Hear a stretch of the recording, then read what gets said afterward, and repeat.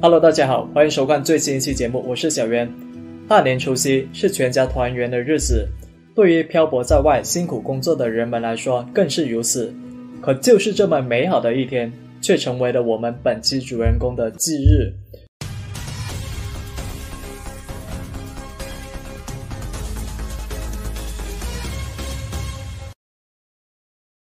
故事还得从中国北方的山东省临沂市说起。在度过忙碌又辛苦的一年后，2015年2月15号，临近春节之际，当地30岁的刘小慧按例通知了她的几个兄弟姐妹，准备几人好好聚一下。她毕竟自从父母因病去世后，家里兄弟姐妹呢都吃了不少苦，靠着辛苦打拼才慢慢改善了生活。可2月18号大年30那天早上，刘小慧却发现自己怎么也无法联系上二姐刘霞，打了好多次电话都没人接。来到二姐家中，刘小慧敲了好一阵门，但就是没人开门。把耳朵贴在房门上，她发现房屋里面安静的出奇，似乎根本就没有人在家。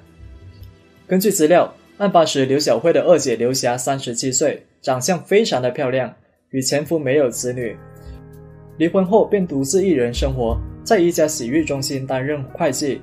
因为迟迟没人开门，刘小慧呢便和丈夫来到小区停车场，却发现二姐的车辆还在。刘小慧觉得很奇怪，因为临近过年，如果二姐有出门的话，应该会开车才对。那带着疑问，刘小慧就来到了姐姐工作的地方，并且致电洗浴店的老板。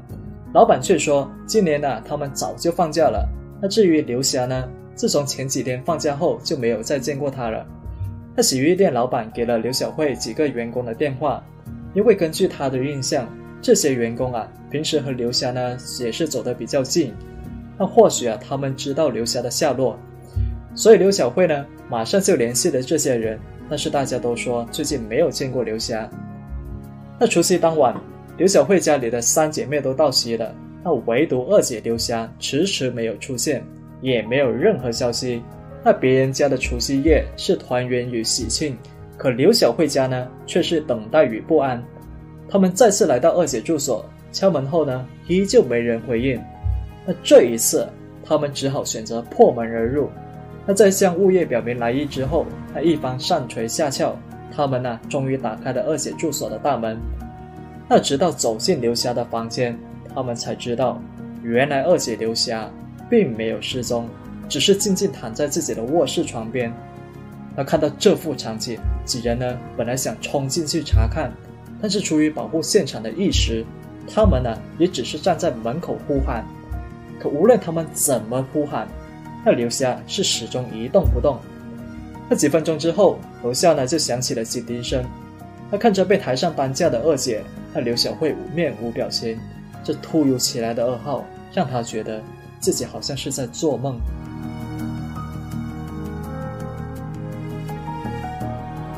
根据资料，死者刘霞居住的公寓位于23楼，是一套面积不到30平米的一居室。在刘霞体内，法医发现了酒精，颈部还有勒痕，头部缠绕着一根电线，下肢存在挣扎的痕迹。那死亡时间大概是在被发现的36个小时之前。那在大过年的时间杀害一个37岁女人，那凶手为何如此残忍？他与死者又是什么关系呢？他的动机又是什么呢？为了获得更多信息，警方就走访了死者的邻居还有同事。邻居表示，虽然大家都住在同一层楼，但是彼此都没有过多的交流，死者和什么人有过来往他们也不清楚。那同事也反映，刘霞为人性格直爽，而且很大方，也没有和别人结下什么深仇大怨，也不存在什么吸毒赌博之类的恶习。那虽然没有什么人证，但是警方还是有了新发现。他们找到了死者的2部手机，一部已经关机，而另外一部正充着电，但是当时已经被调成了静音状态。上面的几十个未接来电几乎都是家人拨入的。而在卧室内，警方还发现有一个男性的血迹，但是数据库却查不到这个人的信息。家人告诉警方，2006年时，刘霞曾经结过1次婚，和丈夫感情很好，但是2人一直没有让孩子。那后来丈夫因为盗窃罪被捕。2014年，刘霞觉得自己等不了丈夫，所以呢就和他离了婚。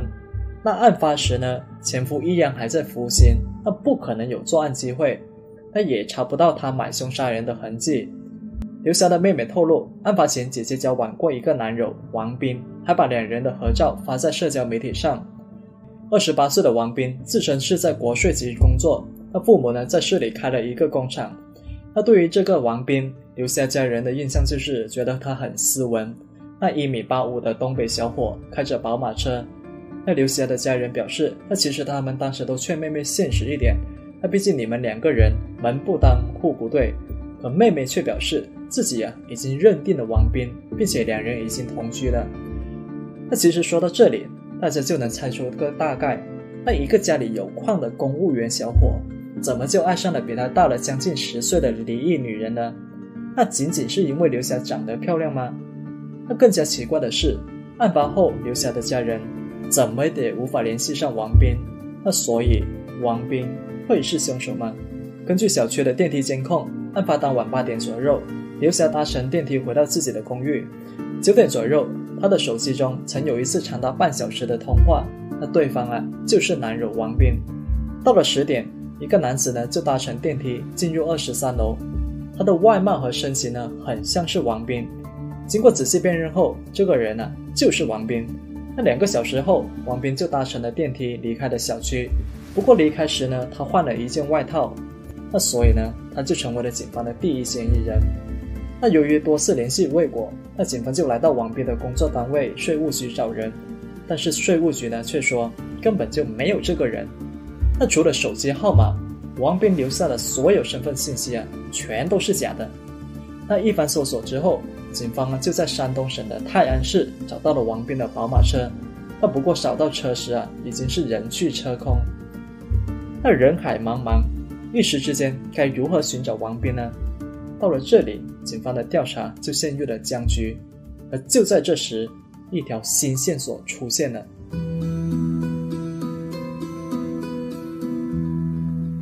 案发3天后的大年初3，死者的妹妹就找到警方，把一张纸条交给了他们。那警员接过纸条一看，发现上面是一串18位的数字，那很像是身份证号。那这张纸条是怎么来的呢？为什么要把身份证号写在这上面呢？那死者的妹妹就解释说，其实在案发前的2个月，二姐呢就送给了自己一件大衣。那几天后，二姐就说在大衣口袋里有一张纸条，让她一定要好好保存。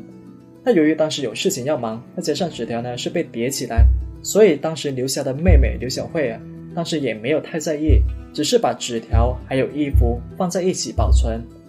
那直到案发前几天的某个晚上，妹妹突然打电话过来，说让自己把纸条上的号码发给她。那至于为何会在妹妹遇害2-3天后才想起来这件事情呢？是因为妹妹遇害后自己觉得非常的痛苦，那一时间呢记不起还有这件事情。那警员呢试着把这串号码输入系统查询，结果就发现这串身份证号码的主人呢名为吴帆，也是个28岁的小伙，老家呢就在230公里外的山东省怀坊市。系统显示的照片跟死者男友王斌长得很是相像。那找到吴帆老家的村长后，警方就确定王斌就是吴帆。可是接下来发生的事情却震惊了所有人。当拿出王斌的照片给吴帆父亲看时，那对方直接就否认了。那站在一旁的村长也是一脸震惊，这2个人不是长得一模一样吗？这怎么就不是你儿子了？那吴帆的父亲就解释说，那你们外人呢可能会以为他是我儿子，但是作为相处了几十年的亲人，我儿子长什么样我一眼就能分辨。那仔细对比后，那警方就发现这2个人还真的不太一样。可如果死者男友真的不是吴帆，那为什么死者会有吴帆的身份证号码呢？而更加奇怪的是，2个人怎么就刚好长得那么像呢？那吴帆父亲会不会是在故意包庇自己的儿子呢？那毕竟身份证是在前几年办的，那这几年时间儿子外貌有变化，那也是正常的事情。那通过吴帆的父亲，警方就找到了吴帆本人。那当时呢，他正在酒店当服务员。那看到警员啊，他是一脸疑惑。那直到这时，刘霞的家人才确认，这人啊，真的不是他们妹妹的男友王斌。那两个人啊，只是刚好长得有点像。那警方呢，就给吴帆看了王斌的照片，结果他立即就认出了这个人。那吴帆表示，此前王斌来娱乐城娱乐时，自己和他有过来往，因为当时两人无论是身高还是体型，两人都长得非常的相像。那周围人都调侃他们，这是不是你失散多年的兄弟？那一来二去之后，两个人呢就熟络了起来，成为了好友。那下班之后呢，还会经常一起出去玩。而根据吴帆的印象，王斌这个人呢非常够义气，他饭桌上啊总是抢着买单。那几个月后，两个人一起吃饭时，王斌就告诉吴帆，自己的身份证和驾驶证不小心给弄丢了，想暂时借他的用一下。那吴帆呢二话不说就把自己的证借给了王斌。那结果半个多月后找他要回来时，那吴帆就觉得非常的生气，你这家伙居然把我的证件给弄丢了。那不过后来呢，王斌请吴帆吃了个饭，按了个摩，那吴帆才就此作罢，然后呢自己重新补办了证件。那后来自己换了工作，自己和王斌就不再联系，那自己呢也根本不认识这个死者。那经过排查，那吴帆确实有可信的不在场证明，他的指纹也和案发现场的不一样。交通记录显示，在案发后的第二天，嫌疑人王斌就离开了临溪市，开着他的套牌宝马去了泰安市。那之后呢就人间蒸发。那一位泰安的出租车司机就表示，当天王斌给了他2000块，说自己要租车去400公里外的天津市。那几天后警方就发现王斌利用吴帆的身份证偷偷跑回到了案发地临溪市。这一栋出租房里，警方就成功逮捕了他。那经过确认，王斌这个人原名为胡杨，在东北有家室，是一个在逃的诈骗犯。那为什么胡杨会成为诈骗犯呢？那这是因为他此前做生意不小心赔了40万，那为了还清旧债，他就偷偷抵押了他亲戚的房产。但后来事情败露后，他就从老家里逃了出来。那这样一个在逃诈骗犯，又是如何与死者认识的呢？这事情还得从摇一摇这个动作说起。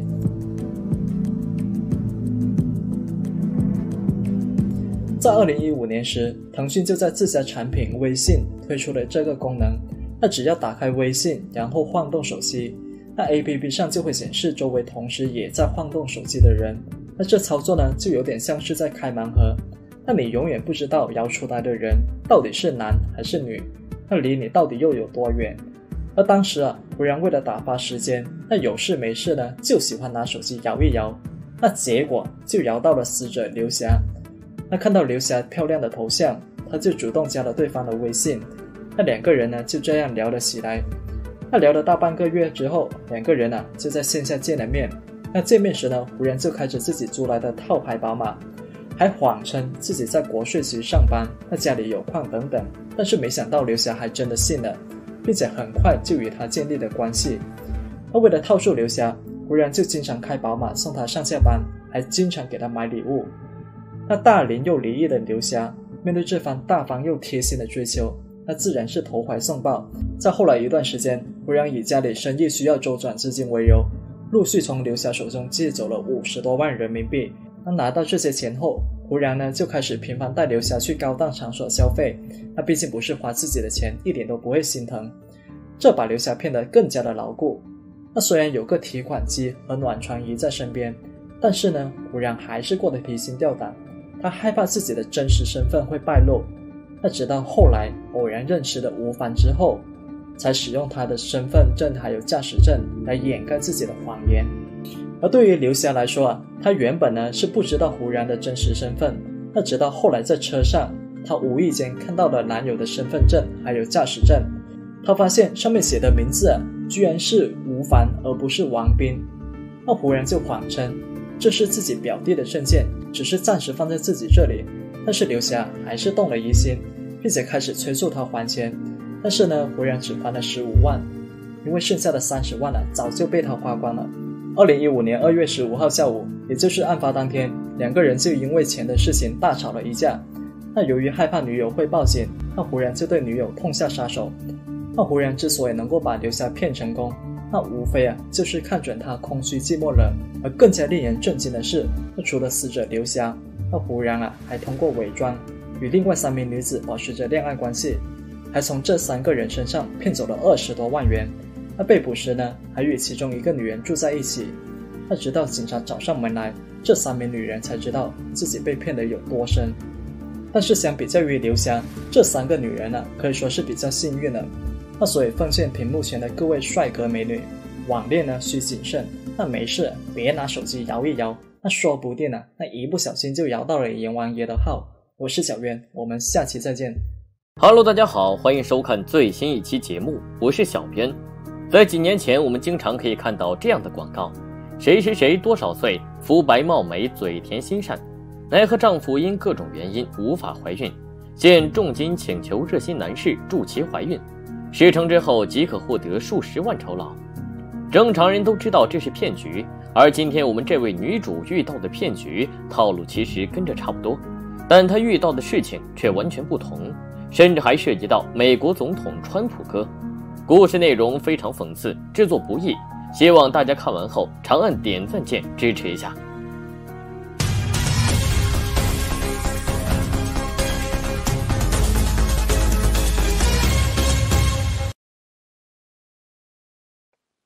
一切还得从一个名为海湖庄园的地方说起。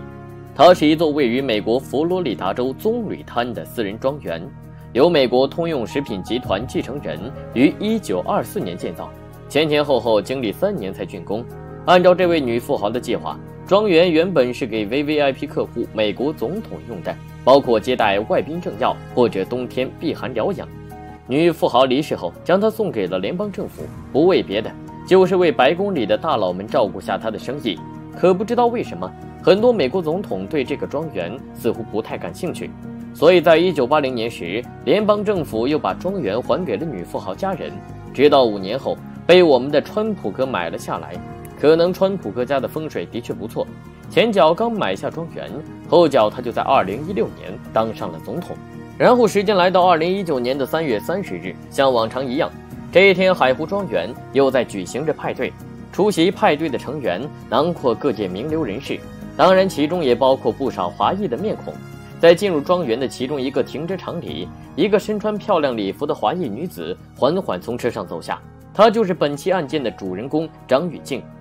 来到特勤面前，张玉静掏出自己的中国护照，然后用不太流利的英语说道：“我是受一名联合国人士邀请，来这里参加一个俱乐部论坛。”特勤人员打量了张玉静，确定他没有携带危险品后，打电话询问了接待处的人员。也许是当天事情较多，接待处的人误以为张玉静是庄园某位张姓会员的女儿，阴差阳错之下，张玉静就这样进入了庄园。进入庄园后，张玉静心里非常高兴，看着随处可见的特勤人员以及打扮得光鲜艳丽的男女老少，她觉得目标就在眼前。还没来得及好好欣赏庄园的豪华，张玉静就坐上了一个内部车辆，抵达庄园接待处。走进接待处，张玉静从挎包里拿出1页纸张，上面印着国际领袖精英论坛大字标题，正文则是一个女人和庄园的照片，以及许多中文介绍。张玉静一边比划着文件，一边用漏风的英语问道：“这个论坛具体是开设在哪座楼房呢？我是第一次参加，你们能否派人把我送到那里呢？”看着眼前这个焦急又激动的女人，接待处的特勤一脸懵逼，因为整页文件他看得懂的只有2行，一个是海湖庄园的英文名，一个是照片下方的人名。她是美国总统特朗普的姐姐伊丽莎白。接待处的几个值班人员，你看看我，我看看你，这女人是不是有病啊？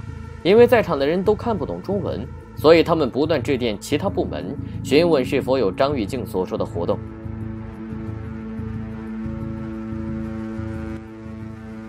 由于进入庄园的会员非富即贵，所以接待处人员说道：“Miss 张，请您稍安勿躁，我们这边正在核实您所说的活动，可能需要一点时间，所以麻烦您先在贵宾室里稍微休息一下。”可无比激动的张玉静哪里有心思等，凳子还没坐热，他就从等待室溜了出来，拿起手机在庄园开始疯狂自拍。几分钟后，一辆飞速开来的汽车突然急停在张玉静身旁，从打开车门到将其压到车上，仅仅用了10几秒。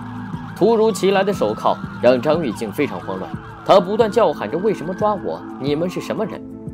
将张玉静押到一个房间里后，庄园的特勤搜查了她随身物品，包括一个 U 盘、一个移动硬盘、一个笔记本电脑以及4部手机。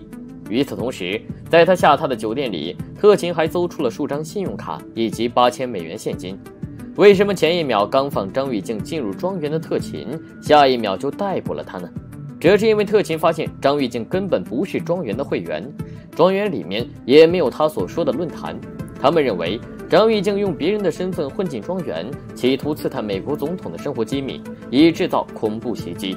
要知道，自从911事件后，老美对恐怖分子就极度敏感，更何况张玉静身上，他们还找到可用来探测隐蔽摄像机的信号探测器，以及一个法拉第带。这种带子可以用来阻挡电磁信号，就如电影中间谍会面时把手机丢到一个黑色小袋子。对此，张玉静满脸冤枉地解释说，自己是金融工作者，随身携带这些东西是很正常的事情，包括那个插入电脑后可以自动运行的 U 盘。但即使如此，警方还是认为张玉静动机不纯。无论张玉静喊得多大声，叫得多激动，事情传开后，美国的部分媒体更是如获至宝，纷纷以间谍作为标题重点报道。被捕入狱后，如果33岁的张玉静被证实和间谍有关，那她将面临着6年监禁和25万美元的罚款。这是被关押1个多月后从监狱出来准备参加受审的张玉静。虽然视频画面被铁丝网挡住，但从脸部表情和肢体动作来看，张玉静此时的心情似乎不错。因为此时的她认为，也许这次走出监狱大门后，她就再也不用回来。她非常自信，法官会判她无罪，因为她的随身衣物中都没有和间谍有关的东西，只是一些随身物品，触动了美国警方的神经。为此，张玉静连律师都没请，直接自己为自己辩护。在法庭之上，英文一般的他不断通过翻译向陪审团喊冤：“大哥大姐大叔大嫂们，我真的没有撒谎啊，我来海湖庄园真的只是参加论坛而已。你看我手上还有论坛的传单啊，就算你们不认识中文，那这张图片的女人你们总该认识吧？她是川普的姐姐伊丽莎白。”说完后，便缓缓坐到椅子上，静静等待着法官的判决。可他怎么也想不到的是，法官居然以非法入侵和向特勤做虚假陈词的罪名判处他8个月的监禁。实际上，按照正常操作来说，张玉静最好委托一个律师为自己辩护，但他却没有。法庭之上，他没有很好的说服陪审团，只是不断的让翻译重申自己没罪，而不是让陪审团相信自己没罪。美国法律虽然看重证据，但有时候让陪审员相信证据则更重要。回到监狱后，张玉静越发绝望。在监狱里，他没钱打电话给国内的家人，甚至连换洗的内衣都没有，因为他在国外根本就不认识什么朋友，每天只能面对着言语不通的狱友，甚至经常会受到他们的刁难。在监狱待了8个多月后，张玉静的刑期终于结束，他从联邦监狱被转送到移民拘留中心。如果不出意外，他很快会被美国当局遣返，但意外还是出现了。2019年12月，美国爆发新冠，突如其来的疫情让美国当局手足无措，许多公共事务资源都被投到应对疫情上。对于张玉静的遣返仪式，也自然被拖了很久。在被监禁了12个月后，张玉静向法院提交了申请书，希望当局加快对自己的遣返进程，同时为自己提供法律援助和翻译帮助，因为自己的人权被严重侵犯，可全部都遭到了法院的拒绝。就这样，原本8个月的监禁，一不小心就变成了32个月。媒体的造谣、新冠的打击、监狱的折磨、等待的煎熬，33岁的张玉静为何会沦落到如此田地呢？这一切还得从一张小广告说起。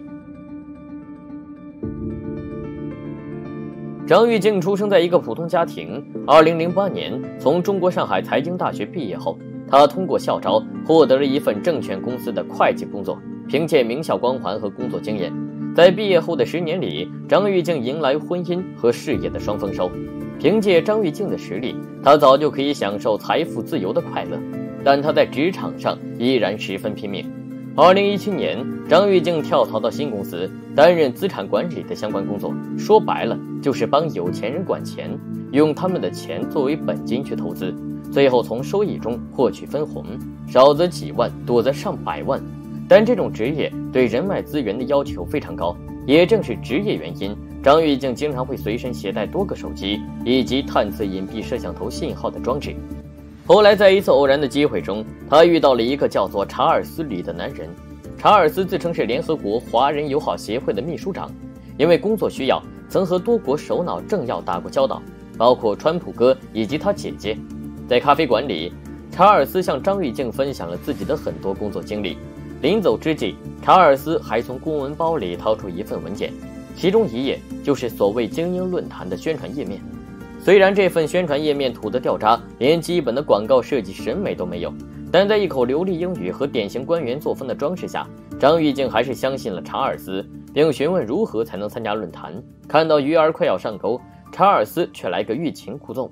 他并没有当场接受张玉静，只是说自己有事情要忙，能否加入论坛，自己还要问下美国论坛方面的意见，留下自己联系方式后便匆匆离开。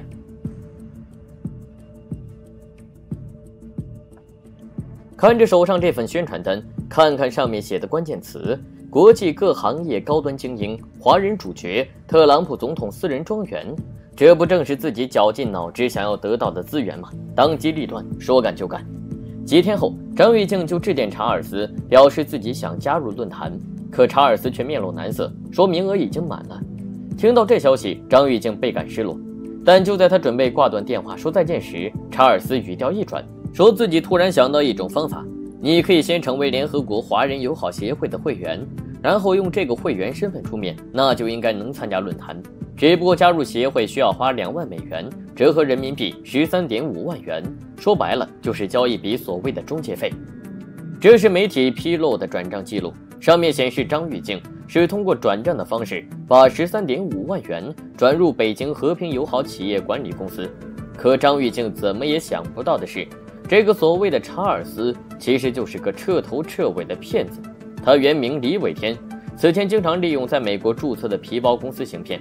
在10多年前，媒体就曾曝光他的骗局，包括用伪造世界银行职员身份、纳斯达克交易所职员身份行骗。但因为种种原因，他没有被中国当局逮捕。2007年卷土重来的李伟天披上联合国的皮囊，开始在大陆到处物色对象，其中一个就是张玉静。为了让张玉静相信自己，李伟天还给他看了一张照片，上面是川普哥和一位华裔女人的合影。可以说整场骗局里最真实的材料就是这张照片了。他是当年川普哥在各地捞选票时拍的，照片的华裔女人名为辛迪杨，是川普哥的粉丝，也就是这个论坛的组织者。这个女人此前是美国一家情色水疗馆的老板，甚至还被媒体爆出为某些人士提供服务的丑闻。原本也的确有这个论坛，只不过没广告中说的那么夸张，毕竟川普哥不是你想见就能见的。但只要肯花上个几十万，还是可以和川普哥的亲戚偷偷拍上一张合照。就如同某个孙姓女星发的微博，其中就包括川普哥的谁谁谁。但自从辛迪被美国媒体炒作是中国间谍后，论坛就取消了。实际上他连论坛都说不上，只是利用海湖庄园经常举行的名流派对浑水摸鱼而已。至于辛迪杨和李伟天之间具体是什么关系，媒体没有过多披露，但这张两人的合影似乎能给出答案。在活动取消后，李伟天并没有把钱还给张玉静，而是直接人间蒸发回到了美国。不甘心的张玉静觉得，既然前面都已经花了10几万，那再花个几千块飞到美国根本不算啥，便千里迢迢独自一人来到美国。可不料前脚刚踏进庄园，后脚就被戴上手铐。从2019年3月抵达美国佛罗里达州，到2021年11月回到故乡上海，张玉静的经历让人哭笑不得。一个工作多年的名校毕业生，居然会被耍得团团转，而且还是经常跟钱打交道的人。与其说他是愚不可及，倒不如说他是在沽名钓誉。任何时候，人脉不是别人给的，而是自带光环吸引来的。我是小渊，我们下期再见。Hello， 大家好，欢迎收看最新一期节目，我是小渊。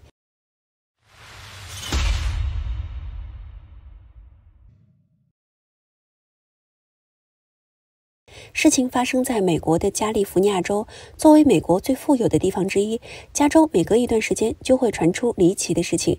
这一次发生事情的地方就在加州的圣克拉拉县，它是湾区第9大城市，位于美国硅谷中心地带。诸如谷歌、英特尔等知名科技公司把全球总部建在这里。与此同时，圣克拉拉是美国典型的种族熔炉。2010年时，有项调查显示，当地将近40%的人是亚裔面孔。一方面是条件富裕，一方面是治安很好。亚洲很多国家的人来美后都喜欢在这里居住或工作。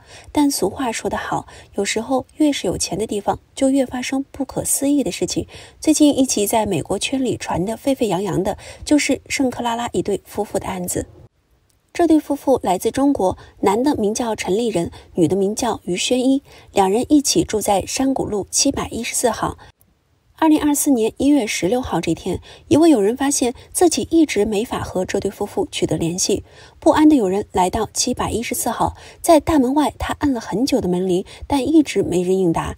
他马上联系陈立人和于宣一，但无论是电话还是信息，两人都没回应。几分钟之后，有人绕到房屋后面，结果意外发现了陈立人。当时陈立人的状态非常奇怪，一脸恍惚的模样，从衣着打扮来看，不像是刚睡醒。有人觉得事情不对劲，立即拨打了911。在电话中，他告诉接线员自己是714号房屋主人夫妇的朋友，他怀疑这对夫妇可能发生了特别情况，希望警方能派巡警现场查看一下。早上11点左右，圣克拉拉的巡警来到了山谷街。在表明身份后，2名站在门外的巡警向房屋主人阐明了来意，希望能进屋查看，但直接遭到拒绝。因为按照美国法律，在未经房屋主人的同意下，警方不能擅自进入民众的住所，除非发生了特别的情况。通过房屋窗户，巡警发现房屋内男子的表现非常特别，跪坐在地上一动不动，高举双手，目光呆滞，种种迹象表明屋内发生了不对劲的事情。一番快速商讨后，巡警强行进入了屋内。靠近陈立人时，巡警发现他身上有很多红色血迹，便马上将其制服在地。果然，在走进卧室后，就看到了大量血迹，里面还躺着一名年轻女子，一动不动，身上同样有多处血迹。当时巡警发现陈立人右手肿胀发紫，胳膊上还有伤痕，应该刚刚和别人发生了肢体冲突。他对警察说的第一句话就是“我重伤了我妻子”。巡警马上通知了医护人员，将屋里的女伤者送到医院抢救，可最终还是不幸去世。检查报告显示，当时死者是因为头部遭到重击致死，做出这一暴行的人正是她的丈夫陈立人。事情传开后，立即引发强烈关注。因为涉事的夫妇双双来自中国清华大学，而且都是谷歌的软件工程师，不少官方媒体纷纷进行了报道，其中还有媒体引用论坛的小道消息，描述夫妇两人是因为遇上裁员，压力过于大才自杀，还说丈夫枪杀了妻子，然后再开枪自杀。一时之间，美国梦又被迫冲上热搜，但后来美国警方证实，两人的死不是枪杀，事发男主也没有自杀。一位在谷歌工作的工程师兼友人表示，公司并没有辞退陈氏夫妇两人。根据他了解到的情况，最近半年这对夫妻彼此间的关系似乎出现了裂痕，很少在社交媒体看到他们的动态，跟以往非常不同。在探究发生惨案的原因前，我们还是先了解一下两人的背景资料。被枪杀的妻子名叫于宣一，来自中国吉林省，此前就读于松原市实验中学。她的照片和名字被公开后，有人爆料她是2014年的市理科状元，还是家里的独生女。为了更好照顾和培养女儿，她的母亲还成了全职家庭主妇。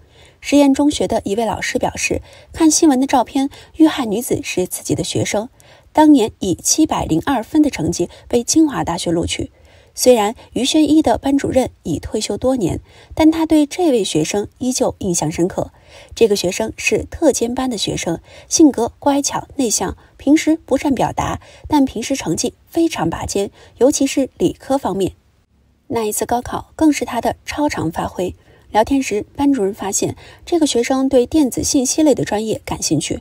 当年于轩一接受记者采访时也说过想当一名电子工程师，把更多新奇实用的技术应用到生活中。同时他还表示自己生活中喜欢玩乐器，高中生涯中没有心仪的男生。2018年从清华大学毕业后，他前往美国加州大学圣迭戈分校深造，并获得计算机专业的硕士学位。毕业后曾在亚马逊实习和工作。2021年6月时加入谷歌。无论是学历还是职场，于轩一都是令人羡慕的人才，是无数父母口中别人家的孩子。作为死者的丈夫，陈立人同样非常优秀。根据某论坛上他同学的说法，此前他就读于成都七中，每次考试基本在全年级前50名。除了成绩拔尖和家境优渥，还经常参加各种社团活动，包括每周一在国旗下的演讲报告。在高一时曾到美国学习和旅游过，当时就能用英语和别人无障碍的沟通。每次同学有需要时，他总会耐心帮忙翻译。高考之后，凭借优异的成绩，陈立人进入清华大学，和妻子两人同级同专业。毕业之后，陈立人同样前往美国深造，跟于轩一就读同一所学校。硕士毕业后，2020年3月，他进入谷歌，担任一名算法工程师。陈立人和妻子高度重叠的缘分，谁看了都会羡慕，彼此结缘清华，一起赴美深造，进入大厂，彼此之间的惺惺相惜，让两人一起走进婚姻的殿堂。2023年4月，两人在山谷街贷款购买了一套房子，房价大约200万美元。本以为接下来是拿绿卡生孩子，可没想到不到1年，却发生如此惨案。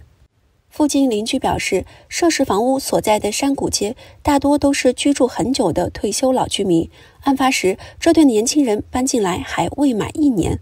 刚搬来时，他们还给街坊邻居送饼干，态度非常友善有礼貌，平日也不曾有什么噪音或争吵。要不是看到警车把房子围住，他们是怎么也不敢相信，昔日那个阳光小伙居然会用自己拳头活活打死妻子。但也有人表示，一切的偶然都是必然。像陈立人这种极其优秀的人才，他从小到大的每一个脚印几乎都是被精心安排好的。这种人对自己的要求极其严格，对目标有强烈的渴望。也正是因为如此，一旦他们的某个节点无法被满足时，情绪的另一面就会急剧放大，以至于做出常人难以想象的事情。案发后，陈立人的前女友表示，在高中交往期间从来没见过他动手打人，也不清楚这几年他究竟经历了什么，才会让他变成杀人凶手。目前，当地警方已经将其定性为家暴刑事案件，并移交给当地检方。18号时，原本计划召开庭审，但因为目前陈立人还在医院接受治疗，开庭时间被迫向后推迟。根据加州的法律，谋杀罪一般分为1级谋杀和2级谋杀。前者量刑标准是最少25年监禁，后者最少是15年。罪犯的行为是否能被定义为1级谋杀，主要因素是凶手是主动实施了预谋杀人。就陈立人来说，根据警方目前公布的资料，他完全符合1级谋杀的定义标准。虽然加州已经很久没有执行过死刑，但如果罪行十分严重，影响特别恶劣，也依然有可能判处死刑。案发后，死者的父母怎么也不敢相信，居然会发生这种事情。到现在，他们都还没缓过神来。很多人猜测大概率和家暴有关，后续庭审估计会带来更具体的内容，我们会做进一步的更新。我是小渊，我们下期再见。Hello， 大家好，欢迎收看最新一期节目，我是小渊。今天我们讲个清华女硕士和她家人的离奇案件。原本幸福美满的一家人，在10年时间里却接二连三发生悲剧，甚至有人传言这家人被下了诅咒。对着镜头，父亲更是用尽全力地说道：“我哪怕豁出自己这条老命，也要弄清楚这件事情。”那这究竟是怎么回事呢？今天我们就来一探究竟。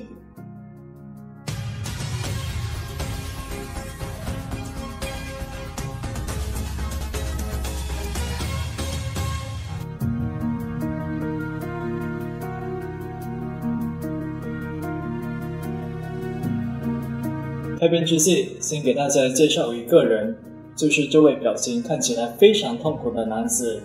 他的名字叫做唐英。根据资料，唐英此前是中国北京某个中学的教师，他靠着多年来的教书育人，不但桃李芬芳满天下，而且家里2个女儿也非常的优秀。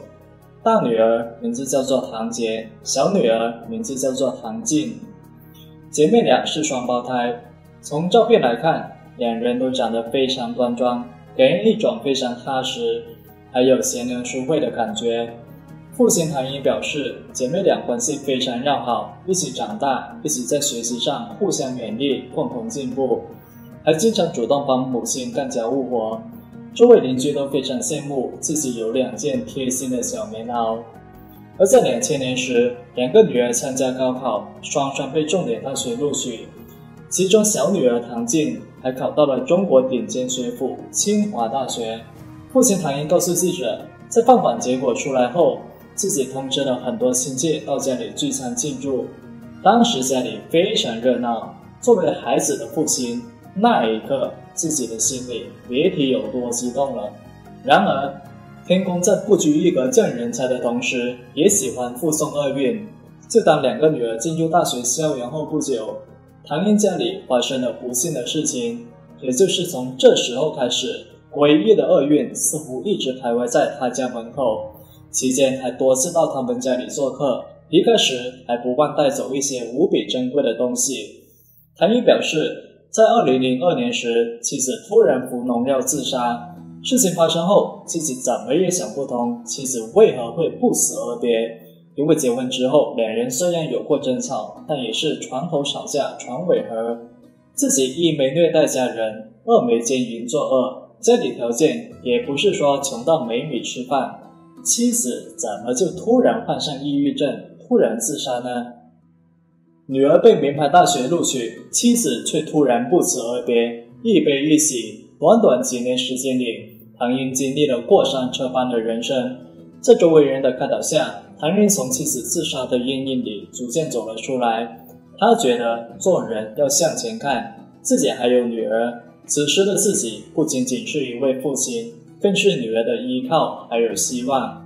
后来在机缘巧合之下，唐英就遇到了现在的妻子，破碎的家庭总算开始有了重圆的感觉。2个女儿大学毕业后也找到了理想的工作。大女儿唐洁在经过激烈的厮杀后，成为了北京的公务员，在专利局工作。平时的工作任务也非常轻松，朝9晚5，待遇丰厚。小女儿唐静则被世界500强企业 IBM 聘用。除了稳定的工作，2人也都找到了各自的人生伴侣，即将组建自己的家庭。然而就当唐英以为自己总算能够安稳度过下半辈子时，死神又带着镰刀悄悄地来到了他家门口。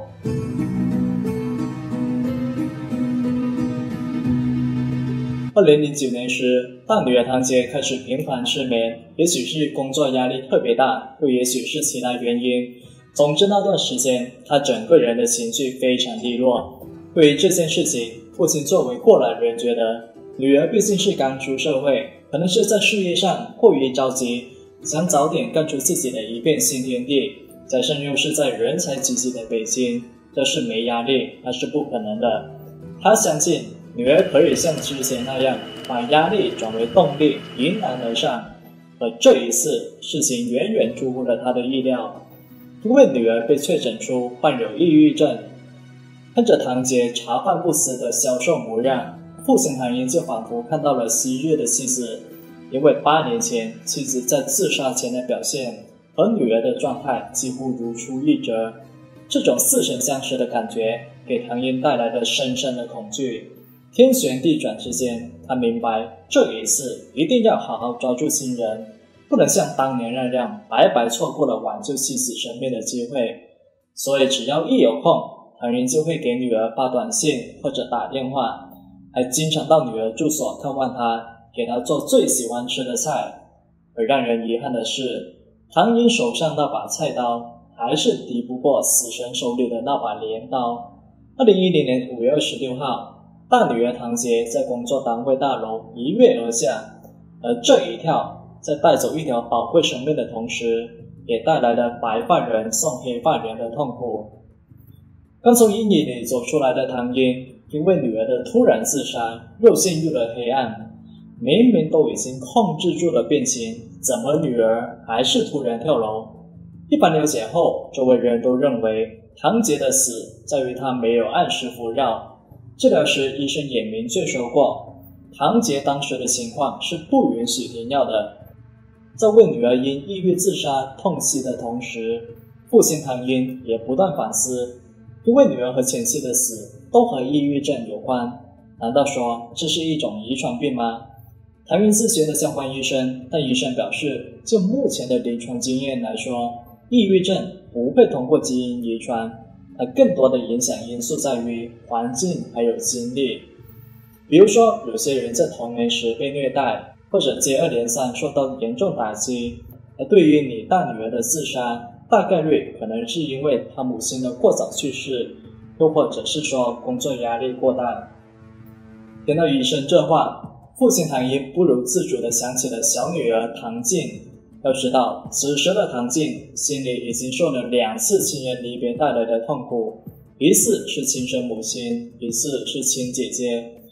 唐英仔细咨询了医生，要怎么做才能避免悲剧再次上演？医生给的建议也很简单，平时多和你女儿接触，观察她的心理状态，可以适当进行一些放松心态的活动，例如和家人或者朋友一起出去旅游，不要总是困在相同的环境里，尽量不要在家里放置过多去世亲人的物品，避免睹物思情。而在接下来的日子里，唐英过的是胆战心惊，甚至有一种如履薄冰的害怕。这样的日子一晃就是2年。正当唐英以为自此平安无事时，他最不想看到的事情还是出现了。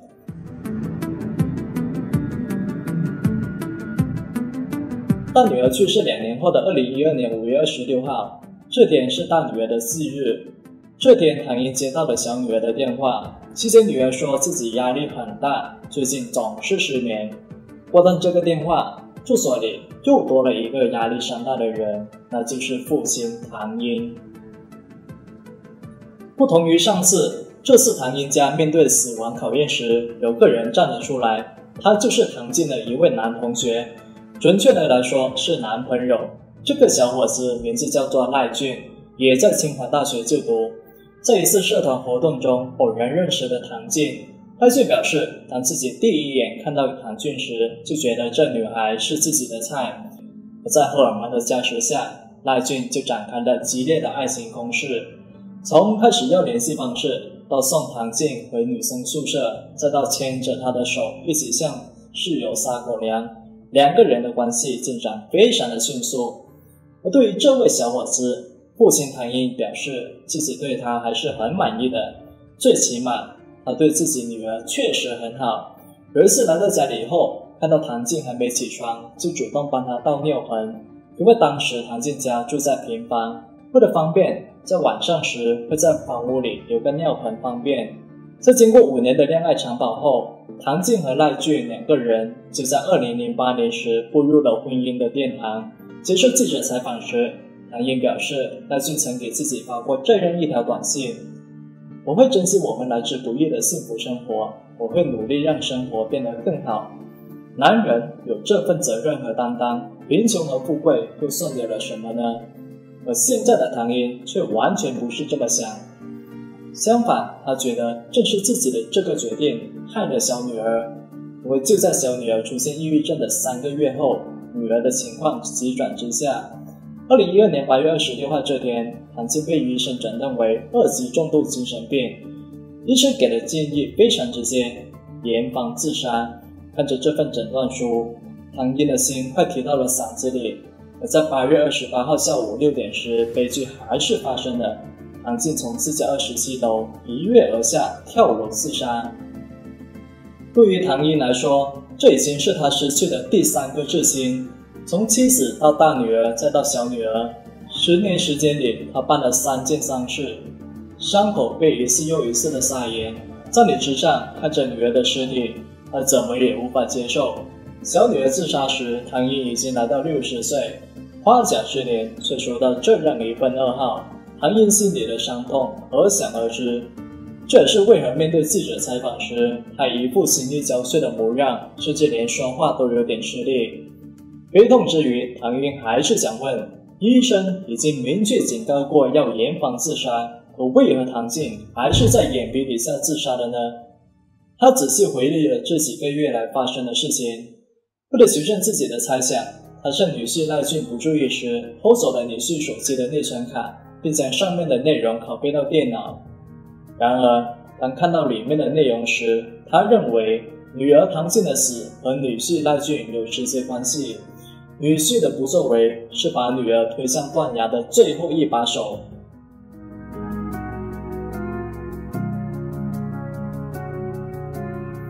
唐英告诉记者，自从获悉小女儿唐静被确诊有抑郁症后，自己就一直催促女婿要带她到医院接受治疗，而女婿却总是用各种理由拒绝自己，例如说自己工作很忙。其实这个原因自己也能理解，毕竟女婿这个年纪是打拼事业的重要节骨点。可是后来女婿却直接说，不要过多干预唐静，不要总是让她去医院，给她过多压力，要让她有自己的私人空间。可事实证明，不干预的结果就是女儿的突然跳楼。而更让唐英气愤的是，他发现赖俊似乎忘记了自己的承诺，因为在他的手机里有很多段和不明女性聊天的记录。唐英的现任妻子告诉记者，赖俊经常和这些女人在大半夜时聊天，而且双方聊的都不是工作上的事。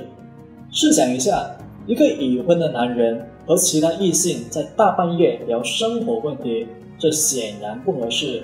而之所以会把这些事拿出来说，是因为唐英想表达这样一种观点：你既然有时间和其他女人在大半夜聊生活，那你为何没时间带我女儿去看病？难道你妻子生死攸关的病情，在你眼里真的不值一提吗？在岳父唐英看来，赖俊延误女儿病情的治疗也就算了，而随后他做的一件事更是让人无法接受，就是这件事情直接导致了自己女儿的死亡。唐英表示，在8月26号这一天，医生为女儿诊断时，赖俊也在现场。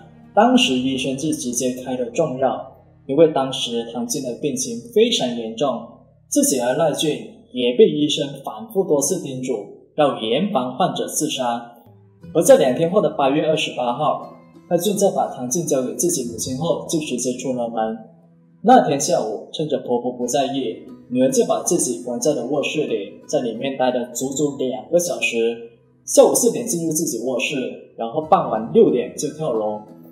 唐英始终无法理解，女儿把自己关在卧室这么久，为何她的婆婆都没有察觉到异常？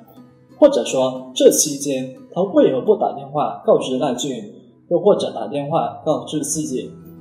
唐英的现任妻子认为，赖俊压根就没有重视唐静的病情，如果真的重视，他不会在这么重要的时间点选择出门。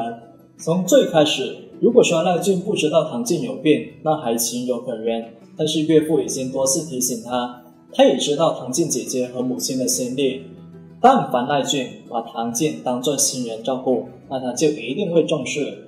不管唐静有没有出现异常，都得去医院找大夫检查，不怕1万就怕万一，这才是一个丈夫一个亲人应该做的事情。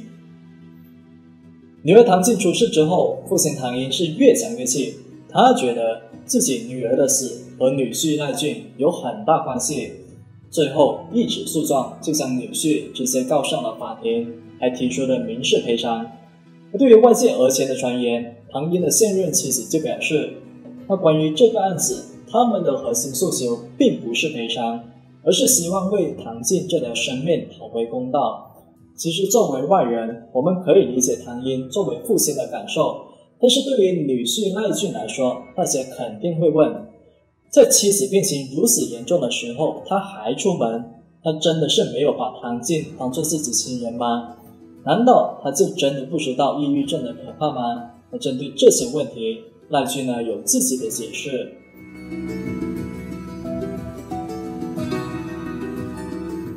2014年4月2号，针对这个案子，北京法院就召开了第1次庭审。